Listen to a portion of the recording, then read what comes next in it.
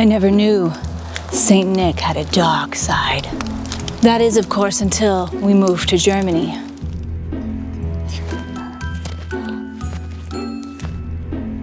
It's sort of ironic that the birthplace of all of our beautiful and magical Christmas traditions come from this land. Yet also the most terrifying Christmas nightmares also are lurking in the woods.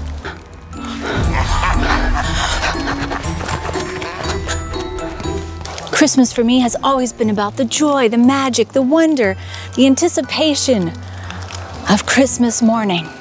But little did I know, on the other side of the pond, little German and other European children were being told the stuff of total Christmas nightmares.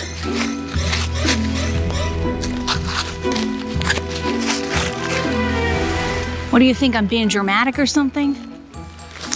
I mean, I do have a flair for the dramatic, it's true, but why don't you just see the images for yourself and I'll let you decide. But be prepared, it isn't pretty.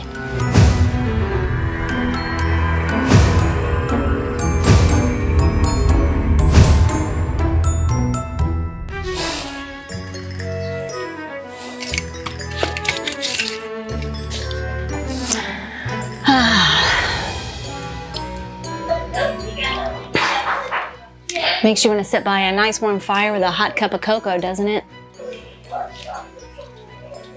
Yeah, me neither. Now, before you go thinking something awful about Germans, there's a lot more to this story. So, let us explain. Cue the intro.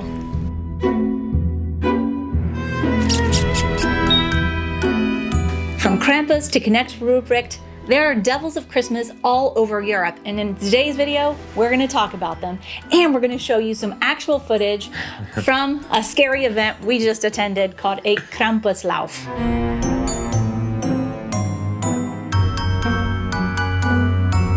So hey everybody! Hello! Welcome back to our channel. You know us, we're the McFalls, a family of 6 with 4 kids, A cat and 2 hamsters. and we moved from the USA to Germany in February of 2021, and we've been sharing our adventures with you here on this channel. So something that is a huge culture shock for most Americans is how there are devils of Christmas.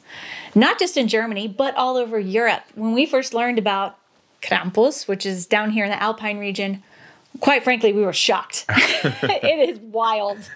And like I said at the beginning of the video, we just recently experienced our first Krampuslauf.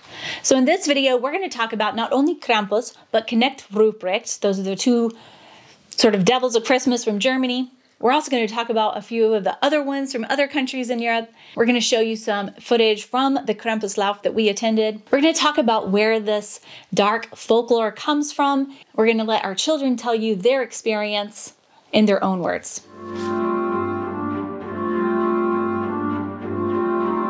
So what's interesting is that it seems all of these traditions of these scary Christmas things seem to have the same origin from the Celts. I mean, the Celts were big all over Europe. Of course, in Hallstatt, where we visited, some think that was sort of proto-Celtic. This Alpine region seems to be where a lot in Switzerland also seems to be where the Celts originally started from, so it's not strange that this sort of tradition is strong here, but you find it all over in Europe. There's these scary Christmas traditions everywhere, and they manifest themselves in different ways. Yes.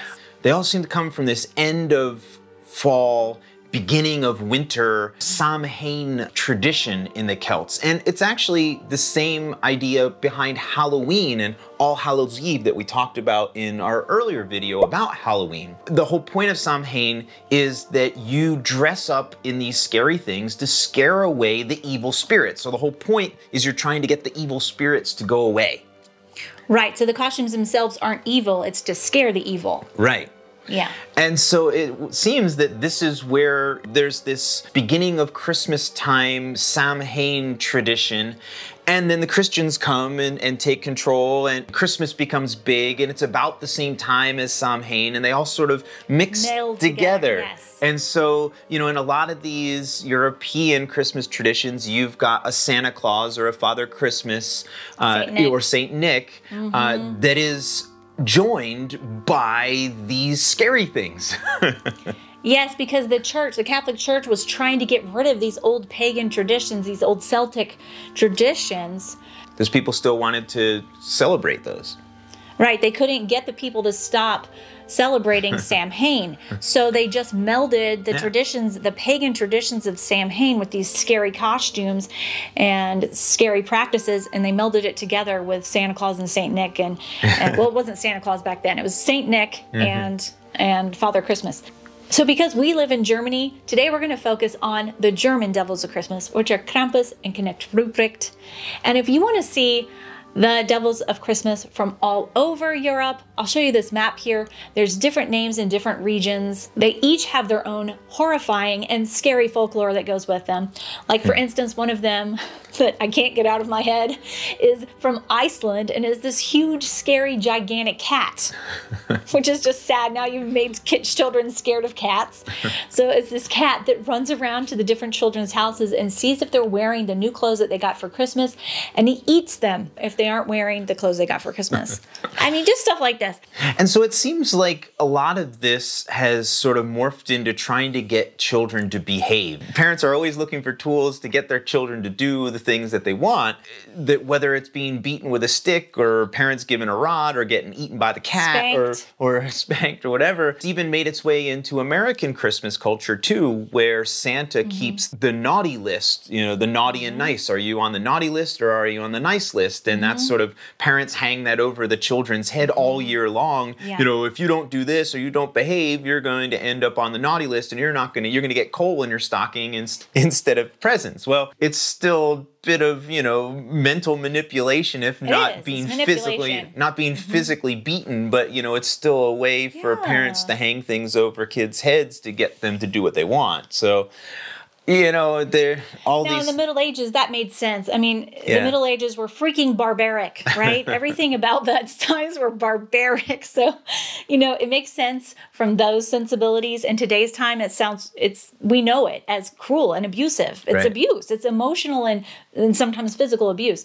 But back then, of course, it was just the way things were done. Right. And Kevin and I, when we first became parents 13 years ago, our oldest is 13, we decided early on, Santa doesn't have a naughty list in our house. You are getting presents no matter what, because we love you and we love you unconditionally. And it doesn't matter what your behavior is, you're getting presents because all of us are both good and bad. All of us, especially adults. Children are just learning. They're being trained. They don't know how to behave. It's not good or evil. They just don't know how to behave yet in a civilized society, you know, so... That's another topic for another day, but we decided early on we weren't going to carry out that tradition. And I do think many parents aren't really using that so much in the U.S. anymore. Back when we were kids, definitely they were using it. My parents did not use it with me, by the way. Not so much for me either. Well, okay, so maybe it wasn't really widespread when we were children. Well, I mean, for many of my friends it was. Yeah, well, I mean, it's in all of the Christmas stories. You know, there's Santa with the naughty list and the nice list. Even in more modern ones like the Polar Express, you know, that's not that old, and there was naughty and nice lists in that too. So yeah, so even if you don't teach your kids or use it in your own household, they're so influenced. In fact, even Ella still asks me, oh no, if I'm bad. She literally said this a few weeks ago. Oh, if I'm bad, Santa won't bring me presents. And I told her, I said, no, Ella, that's not true. You're getting gifts no matter what because we love you unconditionally. That's not unconditional love to take away something. So I can get passionate about that topic. I'm very passionately against that and don't like it.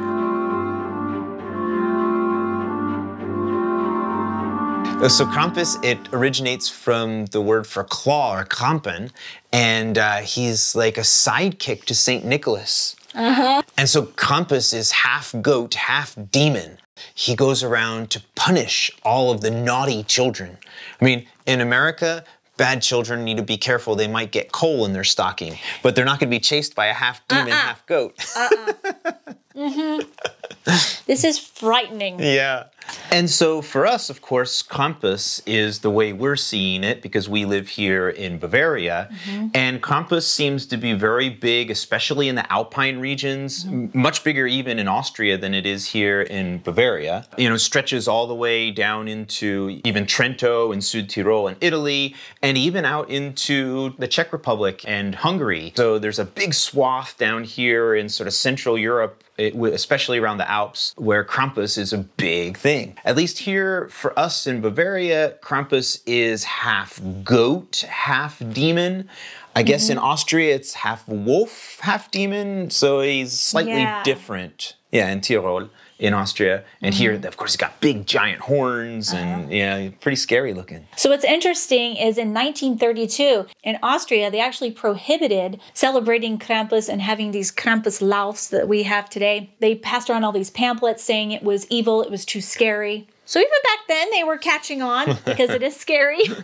But then recently, at the turn of this current century, so around the year 2000, there was a big resurgence in a lot of the old traditions. Like, I mean, also... The Trachten started coming back. Yeah. For Americans, that's the lederhosen and the dirndls. All of those old traditions had a big resurgence at the beginning of this century. The Krampus and Krampuslauf was one of those. So today, Austrians see Krampus as sort of the glamorous anti-hero. He represents sort of the rebel, our wild side in all of us. And so I like how they've turned it into that because, yeah, we've all got this dark side, don't we? We've all got this rebel side that wants to be selfish, that wants to do things our own way, you know, that sometimes wants to be mean. Like we've all got that side to us.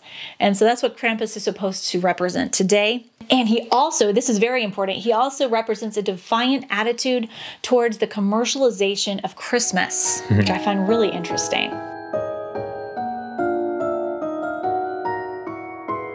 So now we're going to talk about the Krampusläufe or the Krampus runs or the Krampus parades. There's a few different ways you can translate it into English.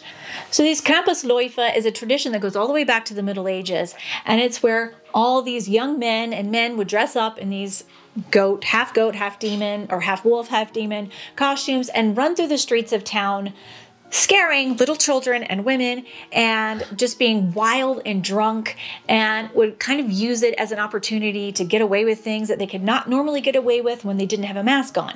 So what's interesting is they're still having those Krampusläufe today, which sounds really weird, but we just attended one.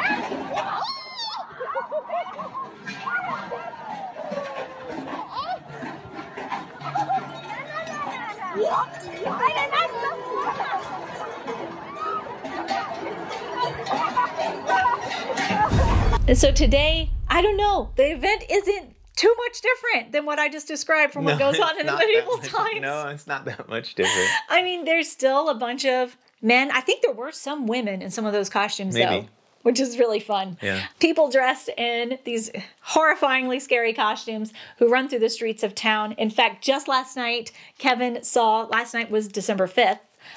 Kevin saw a big group of walking down the street, right outside of our neighborhood. At least when you read on the event organizer's webpage, they say that they have put gates, these metal gates or sort of crowd control gates, all the way along the path, at least the one that we went to, And so the Krampuses were contained inside of there, and they never came out. They would pretend to sort of try to jump over the fence and try and get you. So there was the opportunity, if you wanted to have a little distance, that you could step back. But of course, if you get a little too close, that's where they can take out, they've got this little broom or a little whip switch type thing, and they smack you with it. Usually on the legs, they were careful not to do it, I think, on the upper body, but still, it can smart, getting smacked on your legs with this broom thing. And originally that was to drive out the evil spirits, I've been told by many of you, especially on Instagram. In my Instagram stories, I showed our experience with the Krampuslauf, and many of you said, yeah, they're supposed to hit you and it's supposed to hurt because they're trying to drive the evil spirits out of you. It goes back to the pagan. And that's the connection back to Samhain, where you're trying to scare the evil spirits away so that you'll be safe. And if it doesn't hurt, the evil spirit hasn't been driven out of you. So in our instance, we went to the Krampuslauf and we were just naive and didn't know that, like, I had heard that they do hit you. I guess it really hadn't sunk in that it would hurt. So we did stand up right near the front. Well, me, Grayson, Griffin Me and Gabriel were smart and we stood back. And they stood back. And Ella is little, so they don't hurt the little kids. They only hurt you if you're about 9 years old and up. So Ella was safe. So the rest of us, I got hit, and so did Griffin and Grayson, and they got hit bad. It really hurt. I'll let you also hear it from Grayson. I have footage that I'll show you after we finish talking about Krampus. So they say that this festival in the Tyrolean region of the Alps is just as big as Mardi Gras is in New Orleans. For instance, in Salzburg, there's over 200 Krampus clubs, or Vereins, as we know them here in Germany and in Austria. They spend many months creating their own costumes, sometimes buying them. They're very expensive, very elaborate costumes. And they spend months planning for their Krampuslauf. And so we went to one, not in Salzburg, but nearby. In a pretty small town. Pretty small town. And every Krampus had a number on them, and they were like in the 200 and 300s of the numbers. There were actually 720. There were 720. There were supposed to be 900. I'm not sure why it went down to 720, but so there were hundreds and hundreds of these Krampuses. The parade went on for hours and hours and hours. And the costumes were really elaborate. They were very, very impressive. Yeah. I mean, they look like, each costume looked like it cost 300 or 400 euros. Yeah, they had giant horns, and these huge cowbells they wear on their backs. They also have chains that they rattle, which is supposed to represent hell, being in chains. And they shake the chains at you and scare you with the chains. The bells are really loud, and they can kind of hurt your ears. They're so loud, and the bells are to scare you. Apparently, it's well known among locals that if you don't want to be hit, you must stand back. And you stand away from the gates. So we were just kind of dumb and stood towards the front. But it is still a wild, drunken party. I know this sounds weird to Americans. There are a lot of kids there.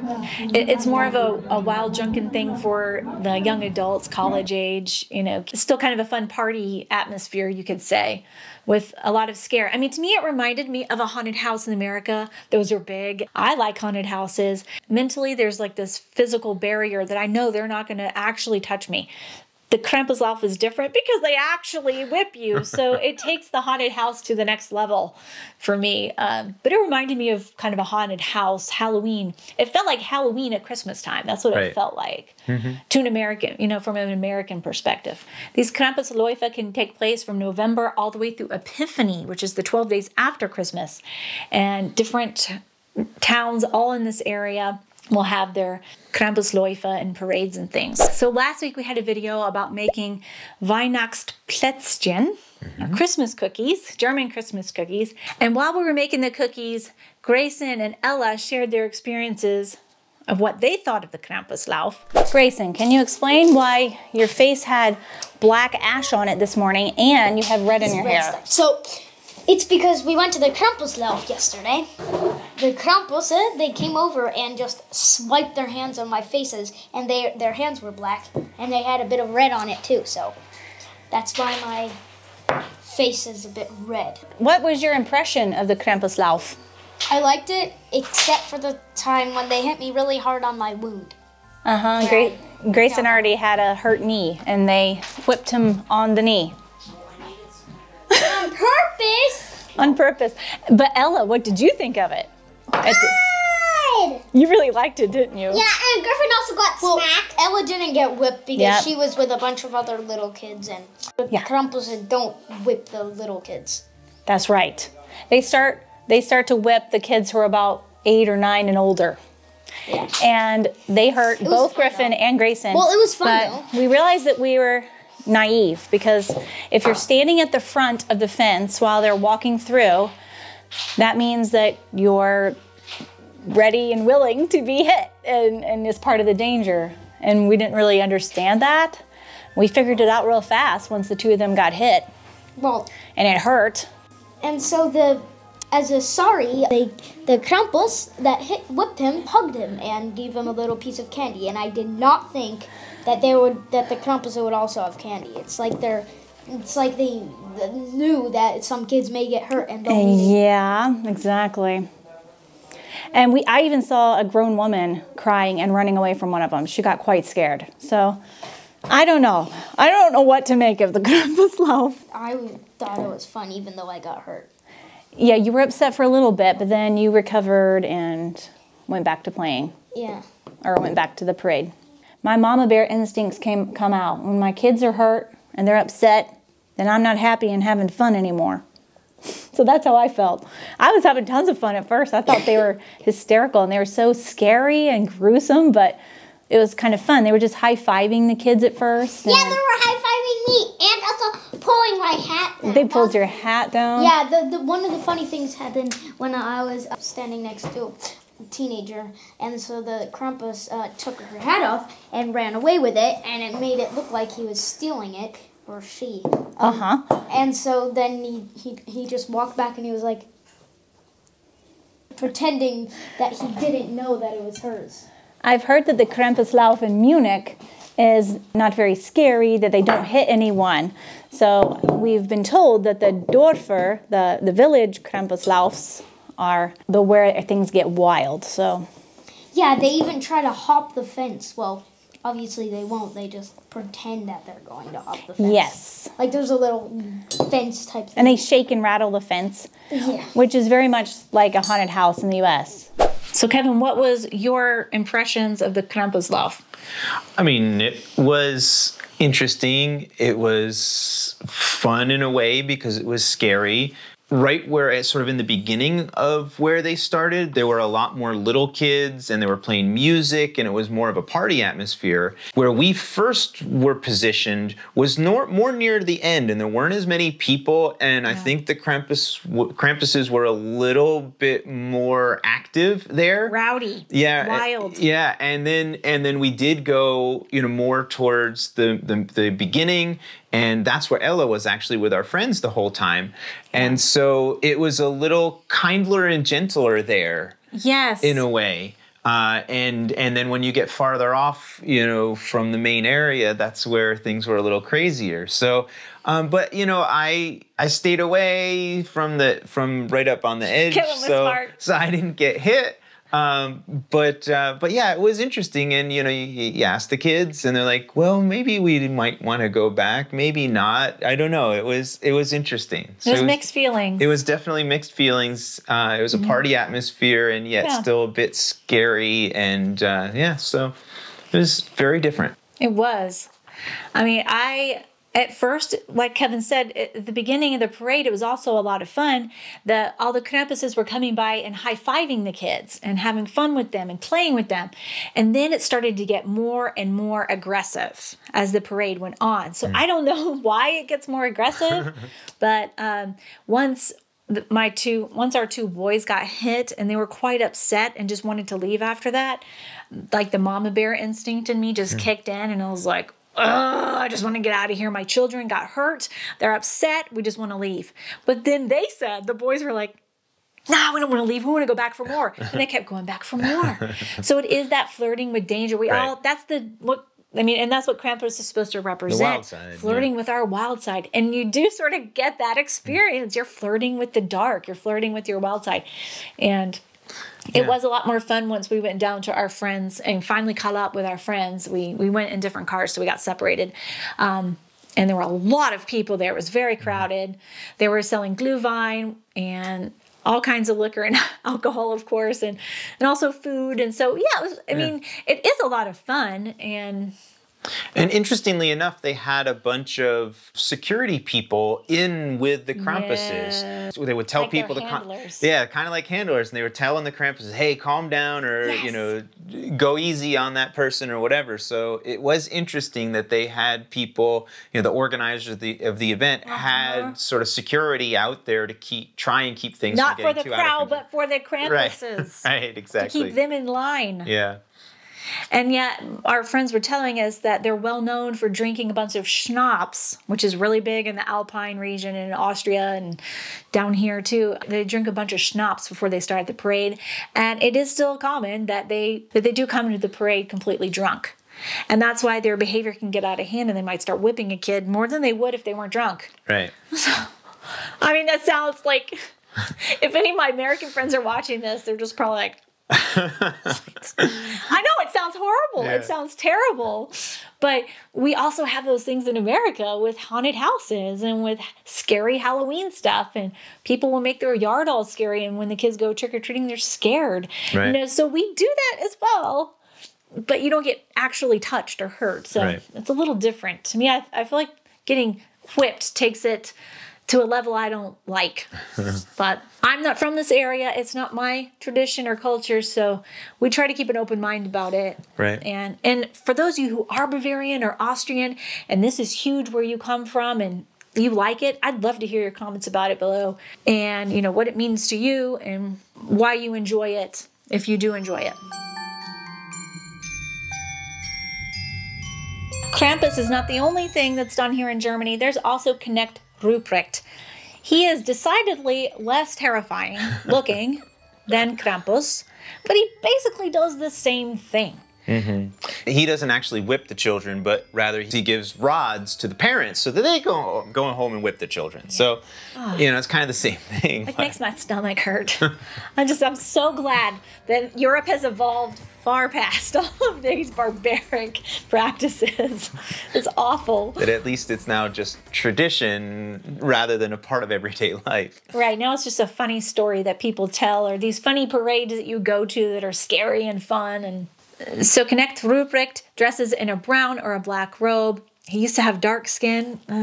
He has a long beard. He kind of looks a little bit like Saint Nick with the long beard. He carries a rod or a walking stick. Also has a bag in the back. However, some instances say that he would kidnap children and put them in the bag, naughty children.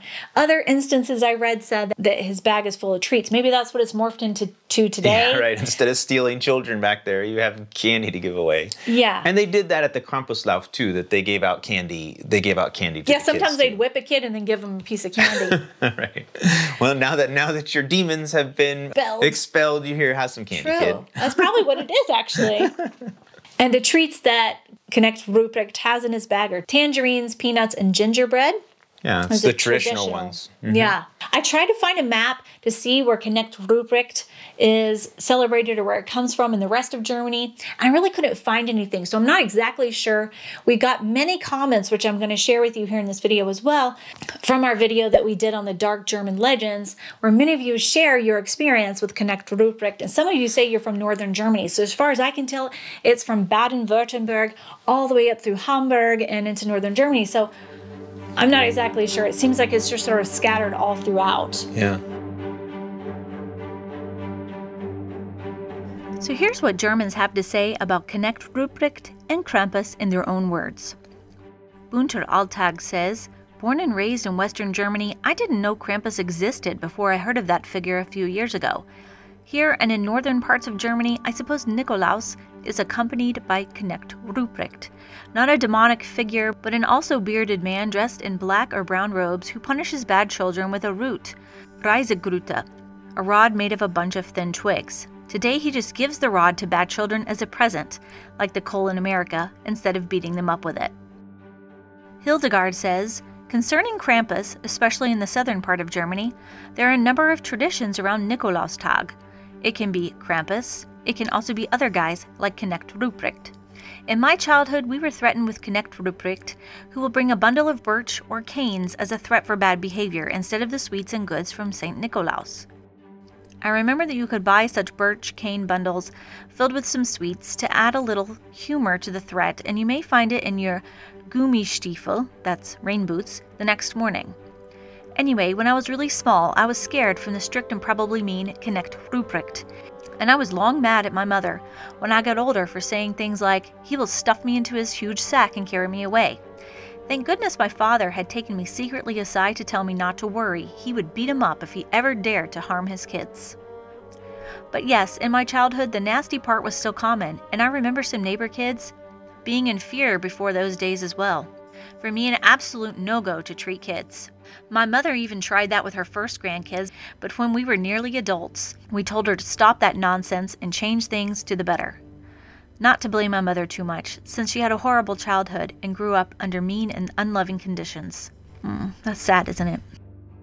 Jules says, I was definitely afraid of Krampus. When I was a small child, I opened the door expecting St. Nikolaus, but I only saw Krampus. I immediately turned on my heel and ran back, panicked, to my parents. Even as an adult, I feel uneasy when I see Krampus runs.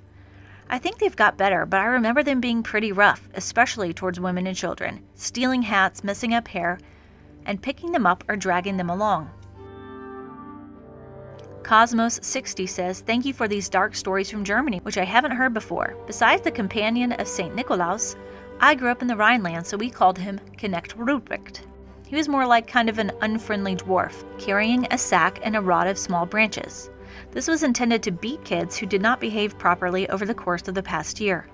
But we really were not afraid of him because we never really felt guilty. We were more eager to clean up our winter boots and to select the biggest one in order to receive more gifts. So in the morning of St. Nikolaus, we found our boots filled with nuts, mandarins, chocolates, and plus a little rod too. But this one also had chocolates in it, so Knecht Ruprecht wasn't mad with us. Connie Bruckner says, it was my very first winter in Vienna. I was only 25 years old, and no one had told me anything about Krampuslauf. I had seen the chocolates, but that's all. I was looking at some pretty decorations at an advent market, and suddenly I felt a hefty lash of twigs on my behind and legs. I turned around to see some horrible mask and the sound of laughter. I didn't think it was funny at all. Of course, I cried out and I cursed. I heard more screams, but also sounds of laughter, and saw people dressed in black and red wearing fearsome masks. I had no idea what this was all about. Hurried to a phone box to call my husband, we were newlyweds, and only then did he tell me about the custom. From then on, I avoided going downtown every December 5th until 2 decades later, until our 10-year-old daughter begged me to take her to see them. She squealed with horror and delight. My Austrian husband tells me that as a child in the 1950s, St. Nikolaus would be accompanied by Krampus. He said, not too scary, he said, just dressed in black and red, so no mask. And when St. Nick read from his big book where he noted all of the good deeds of everyone in the room, including the kindergarten teachers, and he mentioned something naughty someone had done or was doing, Krampus would rattle his chain, but that's all. Every child would get a bag of goodies and maybe a little toy. Some people would have St. Nick come to their homes. In the 80s and 90s, it was only St. Nick who came by. I think it is still the same. Micah says, Krampus is more of a thing in the Bavarian Alps as well as Austria. In the southwest, near Lake Constance, the companion of St. Nikolaus, or Santa, is called Knecht Ruprecht. Knecht being a farmhand or servant, but the word is also related to the English knight. He's not as scary as Krampus, but his task is not only to carry the sacks with the presents, but also an empty sack to put particularly naughty kids in and take them away with him. At the time of my grandparents, that could really happen sometimes, but they let the scared kids out as soon as they came to the street. And his insignias included a bundle of willow rods, which could be used to chasten evildoers. In some regions, either Knecht Ruprecht or Krampus are also known as leaders of the wild hunt in the 12 days between Christmas and Epiphany, which are also known as the Rooinächte, or harsh nights. That legend goes presumably back to old Germanic customs and beliefs. In Scandinavia, the wild hunt is also known as Odin's hunt. Another great video. Had so much fun watching it. It's interesting how stories are told differently from family to family. I was born and raised in Nuremberg. I never had heard of Krampus until one of my friends told me about her childhood in Austria. When I was growing up, we put our shoes or boots out by the door on November 11th, St. Martin's Day. St. Nikolaus came around the neighborhood that night and put chocolate, nuts, and maybe a tangerine or an apple in the boots for the good children. The bad ones got coal and a whip so that their parents could whip them. When my 3 brothers and I were small, we were always worried that we would find coal and a whip, but thank God we never did. For our Catholic friends, we were raised Protestant, St. Nikolaus came around the neighborhood on December 6th to do the same. It sounds funny now, but as children we believed it. Sarah, I agree that cruelty to children is never okay. People to this day still like to scare their kids to make them behave, and that is very unfortunate. Thank you so much for watching this video. We hope you enjoyed it. And we wish you a Merry Christmas without any devils or demons. Keep the demons out of Christmas. Y'all have a great rest of your week. Okay. Cheers.